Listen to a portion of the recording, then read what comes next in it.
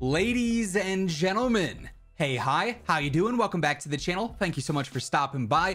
A couple of days back, we went through and we ranked all the assault rifles and broke down the best meta loadouts for those top rifles in the category, right? And there was an overwhelming amount of comments on that video saying, Zach, can you do this for the SMGs as well? And today, that's exactly what we're doing, breaking down all the SMGs, ranking them all and where they stand in the current meta, and also breaking down the best loadouts for the best SMGs as well. As we go through it all, if you enjoy the video at any point, or if you find it helpful, let me know by dropping a like on it. And if you're new here, or if you have not already subscribed, every single day I got you covered with all things going on in Call of Duty, so feel free to hit that sub button and turn on those post notifications. So we're here on our SMG only tier list, same categories as always on our other tier list as well. We got top meta, so obviously the absolute best of the best. Competitive, not necessarily the top options, but still very, very good. Viable, you could use them and you'll do okay with them, but they're not, the most incredible weapons out there. Below average, probably would not recommend. Niche, it's all right in very specific situations, and then garbage, no point in using it. Obviously,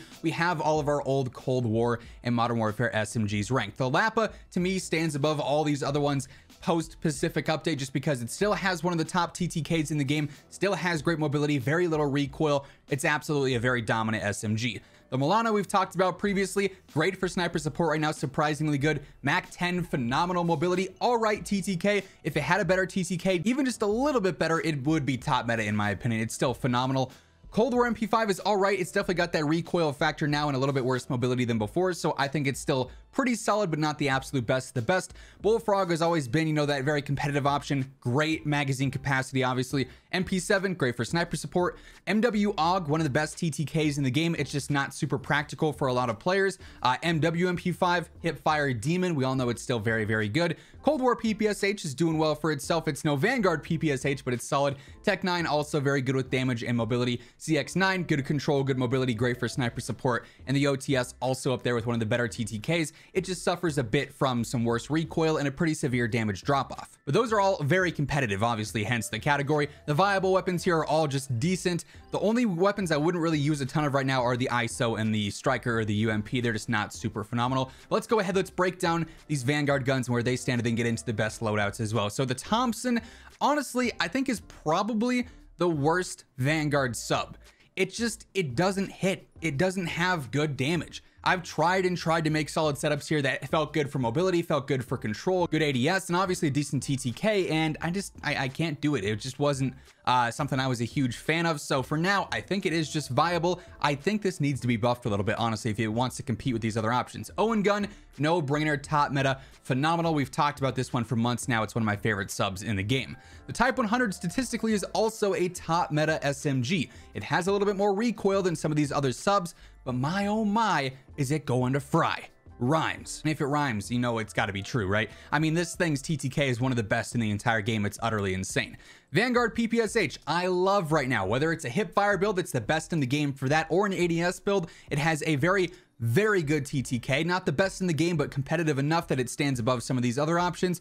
Good mobility, good everything you need for an SMG, honestly. Control in there as well, like you can't go wrong with that. Wellgun's probably the most well-rounded SMG in the game between its damage, its mobility, its recoil, its range. Phenomenal. Probably my favorite gun in the game, or favorite SMG in the game right now. The MP40, I would say at this point, is probably competitive. We all know it was the top option for quite some time, but I think the nerfs that they've gone and given this have really made it balanced. It's not overpowered, it's not broken stupid good, but it's not awful either. It's definitely a competitive sub, just not the best. And then the Sten, I also think is competitive. We talked about this one a while back. Its stats are actually surprisingly good, phenomenal mobility and pretty good control as well. So not the greatest, but still worth using if you wanted to. You could definitely do well with it. But I really like this SMG meta. Ideally, everything would be in competitive. There's no outliers here, but even top meta between all these guns, it's a close call which one you want to say is the absolute best. Whether you think the Owen Gun sniper support build is phenomenal, or the Type 100s within 10 meter TTK is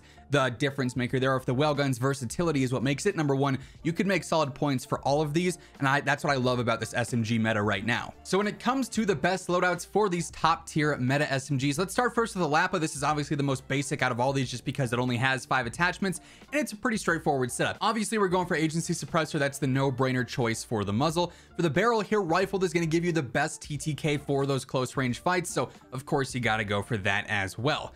Now you have to run an optic on this thing unless you're just comfortable with the iron sights. I don't know if comfortable is the word, because I don't know if anybody would be, because I think they are atrocious. They are so bulky and just not convenient. So unfortunately you have to waste the sight here, whereas most SMGs don't need that. You can just use the iron sights. They're not good enough in this case though. I'm also going for either the 40 or the 50 round mag. Both of these work just fine. They're both phenomenal choices. It just depends if you want to be a little bit slower but have that extra ammo on there. Then lastly, you got a couple of choices. Some players like to go for the bruiser grip, get some better hip fire and movement speed. Other players like to go for the tiger team. That's my personal preference there. Some players will go for something like a Raiders stock. Totally comes down to you for that 5th attachment, but I think tiger team is probably your best choice. Now for the Owen gun, I'd probably still go with the most well-rounded and convenient build for all players, whether you're on console or PC with the recoil, just because that's going to be the most versatile. There are builds with better TTKs that we talked about earlier on this week, obviously, but first up, we're going for the recoil booster and the rapid barrel. That's going to give you that ideal TTK for close range. You obviously got to run the slate 2.5 times so you can get that better red dot and get the magazine out of your way when you ADS. Going for remove stock for the better mobility all around. You love to see that. Hand stop to minimize the control a little bit. The key part here is the Gorenko 72 round drums. This is going to make it nice and easy to use. Between 0 and 25-30 meters, you can stay on target relatively easy, and the TTK is going to be very good. The alternative setup here would obviously be no barrel and having these 60 round drums in there like we talked about a few days back. If you want more details on that, feel free to check out that video. Outside of that, we're obviously going for hollow point. I personally would still run polymer on this loadout here just because it's going to minimize that recoil. If you tried fabric with this exact build, you're going to notice it does kick quite a bit visually and with the actual physical pattern. I'm also going for acrobatic here for the better mobility, and then lastly I go for quick or fully loaded. Both of those work just fine. Just comes down to preference if you value that mobility over that extra ammo. But beast of a setup, absolutely one of the best choices for a sub right now. Now the Type 100, as we talked about, has a ridiculous TTK. The thing is absolutely nuts.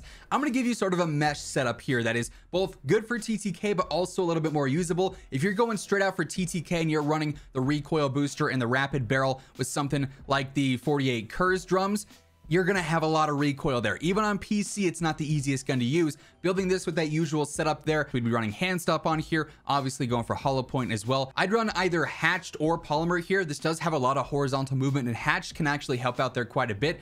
Polymer, obviously, as we know, is great for control as well. I'd probably also go with gung ho or acrobatic. Personally, I prefer the movement over the instant sprint to fire, just because you can get sprint to fire better stats, not instantaneous, but better sprint to fire out of some other attachments out there. So I personally go for acrobatic alongside quick as well. For the stock, I'm also going for skeletal, better sprint to fire, better movement, and I'd usually go for like the short iron sight as well. This is TTK based. This does not have incredible control. It's going to bounce around a lot, which is why in this case I'd probably swap out for the 374mm barrel, which is going to give it some better stability in general, and that really does make this setup a lot more convenient. You could even try and use like the M1929 silencer if you wanted to as well to maintain some more control on there, or even Carver as well, just for that vertical aspect. But this setup is a little bit more grounded. You could say it's going to be a little bit slower, but still have a pretty good TTK and be a lot easier to use. Now the PPSH, my preferred build is still the ADS build. The hip fire, we all know it's insane. I just prefer ADSing a little bit more. It's more consistent when it comes down to it. So for that,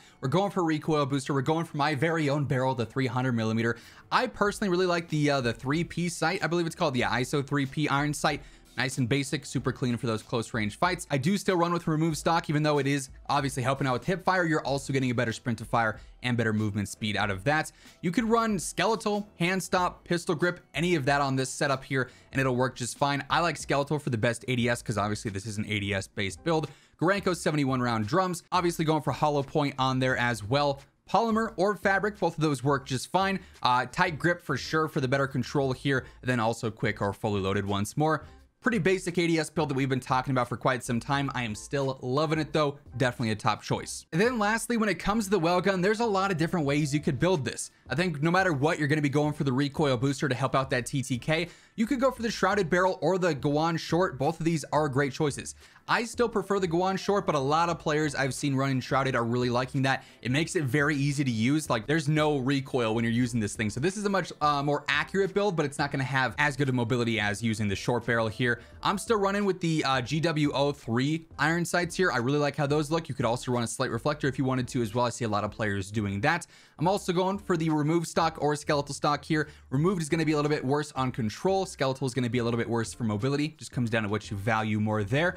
Also going for hand stop in this case. You could go for the pistol grip here if you wanted to, or skeletal yet again. Hand stop's going to be a little bit easier to control though. For the magazine, I like 45-48, increasing that TTK even more. Hollow point, polymer or fabric yet again. Polymer I feel like is a little bit more consistent. There is some decent visual recoil and a physical pattern here that's a little bit more noticeable.